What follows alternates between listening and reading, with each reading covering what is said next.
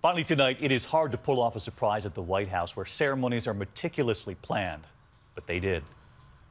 Ladies and gentlemen, the President and Vice President of the United States. Vice President Joe Biden walking into the state dining room. He thought he was there to join the president, the first family, his own family. Just a few days left together in the White House. The best vice president America's ever had, Mr. Joe Biden. This also gives the internet one last chance to talk about our bromance.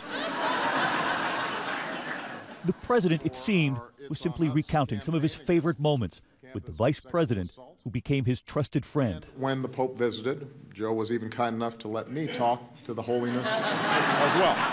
Pretty much every time he speaks, he treats us to some wisdom from the nuns who taught him in grade school.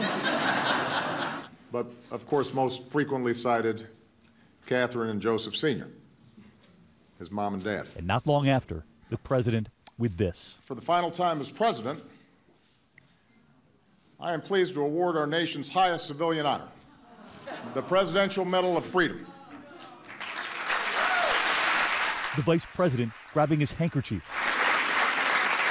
For the first and only time in my presidency, I will bestow this medal with an additional level of veneration. Ladies and gentlemen, I am proud to award the Presidential Medal of Freedom with distinction to my brother, Joseph Robinette Biden, Jr. The president doing the honors.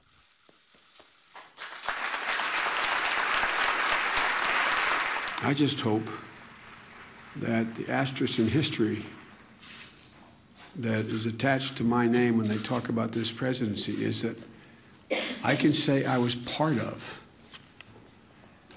the journey of a remarkable man who did remarkable things for this country. And Mr. President,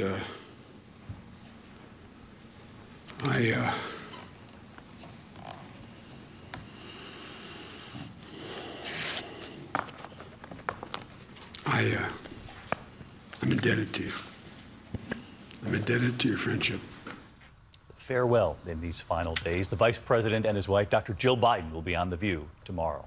I'm David Muir. I'll see you tomorrow night. Good night.